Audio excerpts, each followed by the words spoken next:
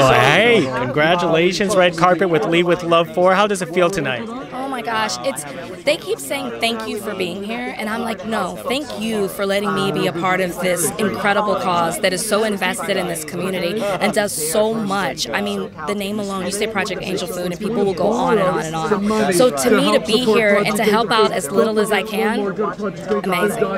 Is this your first year in being involved with Project Angel Food? No, actually, just in person for the Lead with Love. I'm always out of town. Every time they're doing it, I'm out of town. So this year, I made sure that I was available so I can be here. I'm answering the phones this year, but I've hosted some Zooms for them. I've made calls to some of the people that they serve in the community. And so any way I can. Last year I was in the Pride Parade for Project Angel Food, so I've been involved for a few years now. Wow, that is amazing. And what are some of your other upcoming projects? I know you're one of the busiest ladies in the business.